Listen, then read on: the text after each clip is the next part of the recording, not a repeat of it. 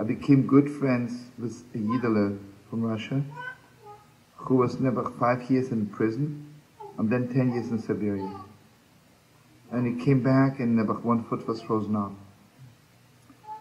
It was very crazy. I met him at a concert, and I walk up and say hello to him, and a lady next to him says to me, he doesn't understand Hebrew, he's just one day here from Russia.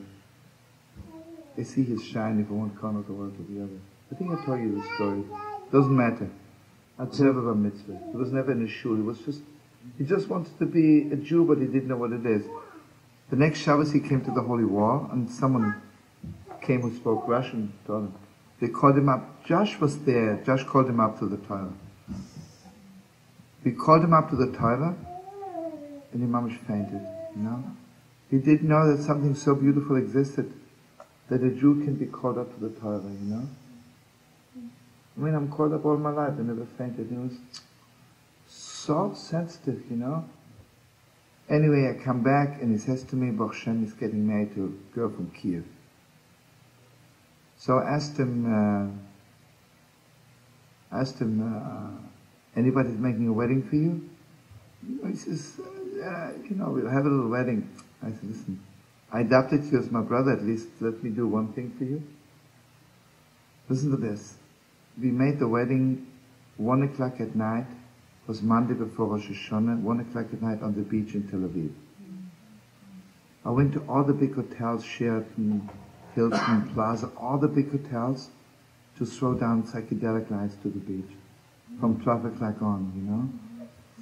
And, the hotels, the really sweet people, told them, Yidele from Russia, has 1 foot, because it was frozen off in Siberia, getting married, Baruch Hashem.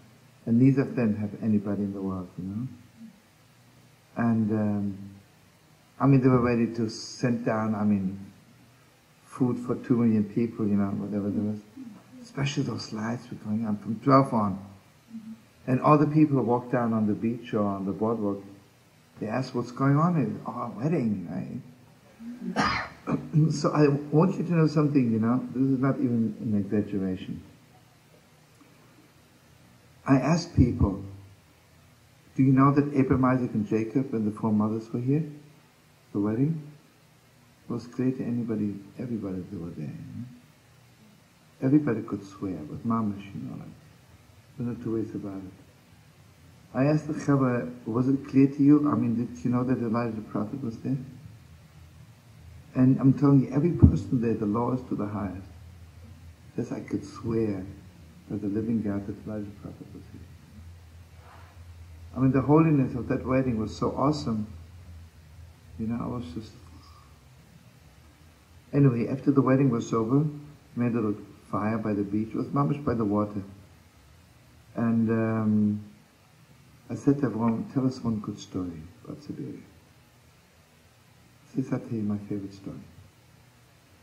The favorite story is that he says, I was there for 10 years. The first 5 years I was all alone. That means, not God forbid that I wish it on any non-Jew, but I was all alone. I was the only Jew in the concentration camp. And if you're one Jew alone, who will remind you of Pesach, who will remind you of Shabbos?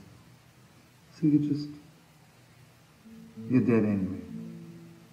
After 5 years, there was an exchange of prisoners. It says we walked for 2 weeks around Siberia, called Siberia.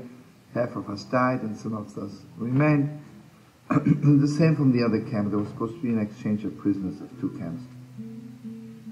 And, finally we meet. And it was mamish death penalty to talk to each other. In both camps, those prisoners were walking around like this in a circle, and they were walking around in a circle like this. Suddenly, one of my brothers in the back walks behind me, says, don't turn around. Because it's mamish death penalty even to talk to each other doing this. They're just not permitted to talk to each other. And mamish guards stand there with guns, Crazy. So he says that, what do I want to say? Walks behind me, says, don't turn around, I have to talk to you. Listen to me, he says, in the other camp, there's also one Jew who's there for 5 years, has not seen a Jew yet in 5 years. And He says, even if both will be shot, you and him, it's worth it. He has to talk to you right now.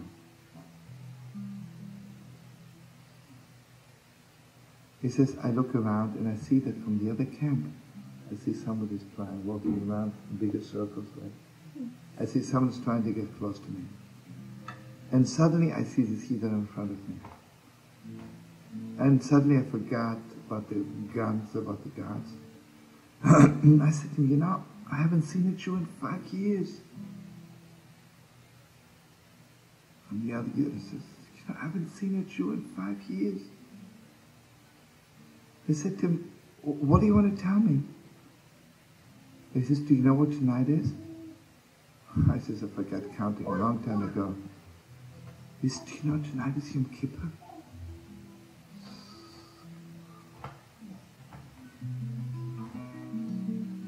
You know, she tore my soul out. And I said to him, you know something? I'm not religious. I have never been in a synagogue. I know a little bit about Yom Kippur, but I don't know any prayers. The other one says to me, you know something? My father was a chazan in Kishinev. And I was singing with my father all the time. I said to him, could you sing me one prayer? So he says, you know, I don't think I have a voice left. I haven't sang in 5 years, but I'll try. He says he had the most beautiful tenor in the world. The most beautiful tenor. Started singing.